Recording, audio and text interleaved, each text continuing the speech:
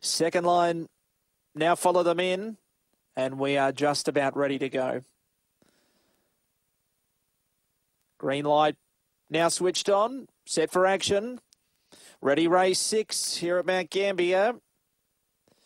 Racing, beginning fairly, was Compton Redeemer. Good speed, Sugar Freak from its inside, poking through Little Jewel. There goes Compton Redeemer in the centre, squeezes through, goes towards the front with Rhonda Lily, who whips around the outside to now take the lead from Compton Redeemer. Sugar Freak's back to third, and then Blake's crossing. They were followed by Minari Tom. Towards the end was Phantom Call, and Little Jewel was in trouble at the first turn. In front here is Rhonda Lily, clear by a length and a quarter. Compton Redeemer trying hard in second, not getting there at the moment though. It's Rhonda Lily in front. Rhonda Lily won by a length and a half. Second, Compton Redeemer, Sugar Freak third.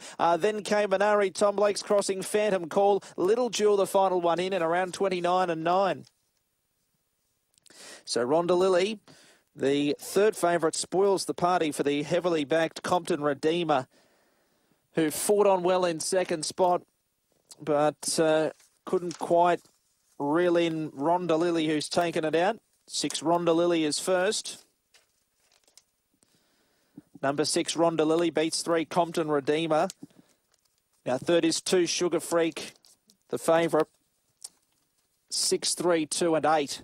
8, Minari Tom finishes fourth. 6, 3, 2, 8, 29.91 the time. 29.91, 6, 3, 2, 8. Race 6, 6, 3, 2 and 8. 6, Rhonda Lily beats home 3, Compton Redeemer, 2, Sugar Freak third, 8 runs fourth, and that is Minari Tom. 29.91 that time, 29.91. 6, 3, 2, 8. Race number 6 at Mt-Gambier.